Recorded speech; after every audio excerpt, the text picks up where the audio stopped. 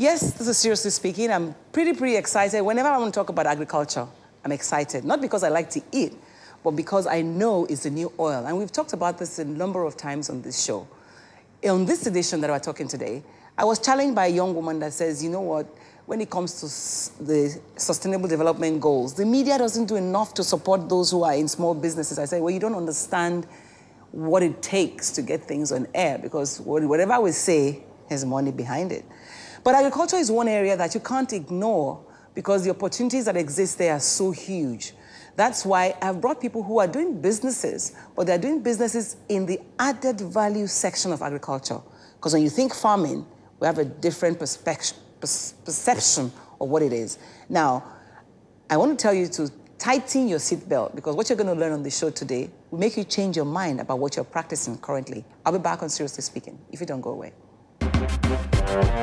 Yes, welcome back. People say I'm excited about everything anyway. It doesn't matter. Once I'm on the show, because I'm explaining and I'm making you understand certain things, I'm happy. It doesn't matter whether the money is in my pocket.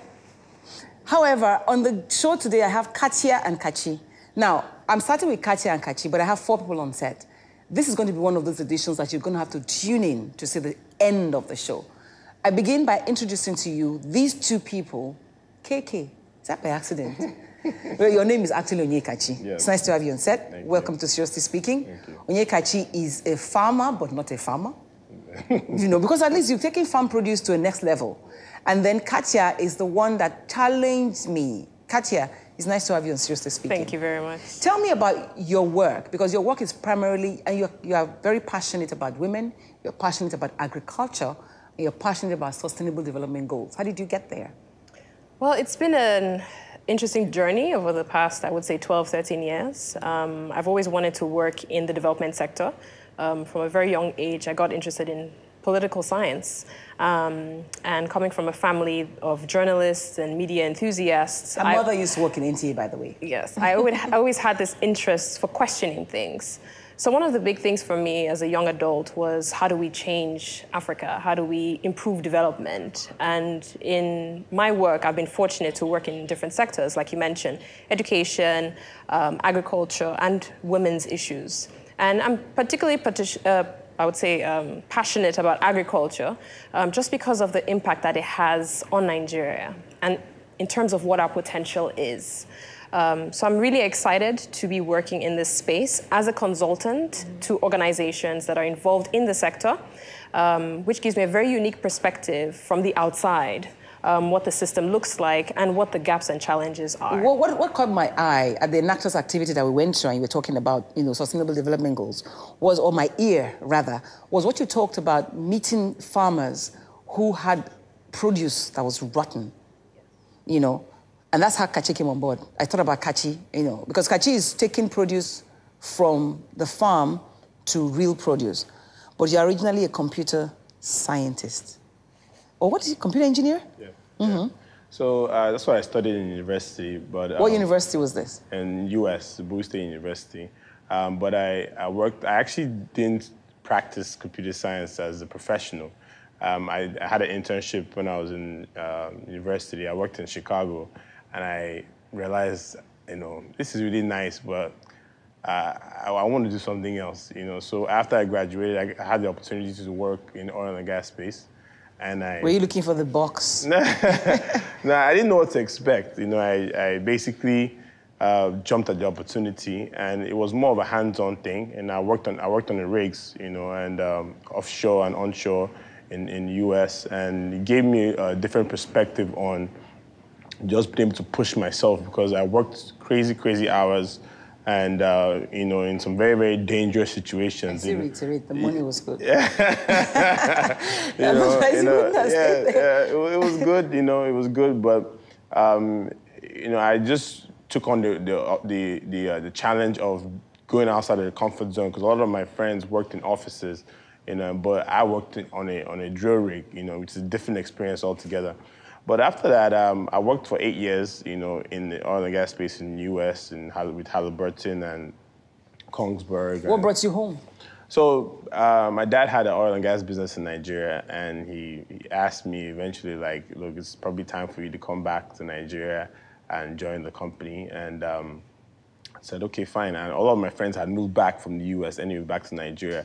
So, and I always wanted to move back. I knew it was only a matter of time. How does one get there? This wanted to, because I mean, I hear kids, America is comfortable, so why do you want to come back to Nigeria that is difficult? Because that's not where you're from. That's not where you're from. I went to primary school here, I went to secondary school here, well, some part of secondary school here. I have a lot of friends here. My family members, siblings are here. And they all were in the States and they moved back. So a lot of my support system is in Nigeria. So it was only right for me to move back home and then be able to do something that for my country, you know. And in the US, everything that can be done is pretty much done, so to speak. But I feel like there's more of there are real challenges here in Nigeria, and I felt like it would give me a good opportunity to succeed if I came back. So today you package tomato soup. So in 2015, with the downturn in the oil and gas industry, I decided that it would be time for me to do something else and diversify, you know, into the agri space. And I think that certain things happened, but I think that what gave me the passion to even think about something like that was because in computer science, when we were in the US, we saw products that came out like Facebook. You know, when I was in school, Facebook came out, all these products came out. And what you find is that they reach a wide range of people. It's not just you're dealing with a company. Like in oil and gas space, you're dealing with a company. You're not dealing with customers. Mm-hmm. So I always was fascinated about being able to have a product that reached a wide range of people. So when the opportunity came, I looked at, okay, this is tomatoes we know is wasting. You know, we have post-harvest losses, serious post-harvest losses in Nigeria. And I looked at the opportunity that, you know, we import so much of tomato paste and everything into this country. And I said, okay, why don't I take this opportunity to create a product? And then I started thinking and spoke to a few friends, and then I developed the idea of ready stews, which is basically a fully cooked tomatoes, onions, peppers, spices, oil, everything cooked in. Is it because you're a bachelor? Because I'm wondering, I must go back to Katja now. Yeah. I mean, because Katja, you still see a lot of wastage on the, you know, on the fields. So when you think agriculture, what comes to your head? What's the next step for agriculture? I think there are a lot of opportunities in the agricultural space. I think as young people, we have a tendency to think of agriculture as just farming. But like Kachi has said, there's so many other opportunities, especially related to wastage. If that's an issue that young people can start to tackle, then you see more people playing across the value chain, for example, in processing and packaging, which are two very good and profitable value-add areas. It doesn't come without its challenges, of course. Like he said, you need capital.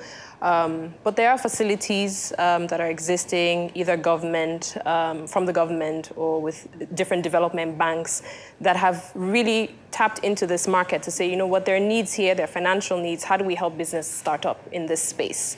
So I think with regards to waste, one of the areas that young people can play a role is to start organizations or partner with other people who could are attract them, in this though? space. Because, I mean, just thinking about it, some people may not see that this exists. What made you know that this is something I could do? Because I think 90% of our economy is tied to oil. And I've had the experience of the sector, and I know that the value in the sector was eroded for, you know, the crude prices that went down significantly. So for me, having the sector experience, I knew that we needed to diversify away from this economy. Most young people don't look at agriculture as a sector that they would like to go into, because it's not glamorous. That's why I brought you guys. Yeah, looking very... but because primarily it's banking. You know, it's oil and gas, and you know, I think IT is starting to come in now, but not really. But primarily banking and oil is really where the young people look to work in Nigeria. Businesses like, you know, our business it's a new thing. I think we also try to inspire young people to go into it, because if you look at the product, it's well packaged. You don't think it's even made in, a lot of people don't think it's produced in Nigeria, but it is. You know, I work with farmers, you know, and I'm able to add value, as Katja said, to the product and giving them a finished product that's convenient for them. You know, and they don't have to stress their self, because everybody's working now. So your business will not survive if there are no tomato farmers? Pretty much. So we need to work, you know, backwards, right? We need to mop up a lot of the wastage that is, you know, going on in the fields, and then also encourage farmers to continue to grow. Nigeria is the 13th largest producer of tomatoes in the world, but 50% of it doesn't get to the market because of the post-harvest losses. Why did you pick tomato, though? Did you, like, say, I want to go into farming, and then I'm going to do, added value in farming, and I'm going to go into tomato? Well, it's a commodity that 99 everybody eats tomatoes in Nigeria. 99% of Nigerians love to eat stew or love to use something with tomatoes. It's a product. Jollof rice is made from tomatoes. Everything we do primarily. Some people eat stew morning, afternoon, night. So it's a commodity. Tomato is something that Nigerians love. You know, if you look at the numbers of what we import into this country in concentrate, tomato concentrate, it's outrageous. So it's an area that is new that needed local production, albeit very, very challenging. But I think that with the current devaluation of the currency, it allowed for local players to sort of go into the space and be able to succeed because imports now are becoming more expensive. You know what he said about younger ones wanting to go into a certain particular kind of field. You think that problem will change soon?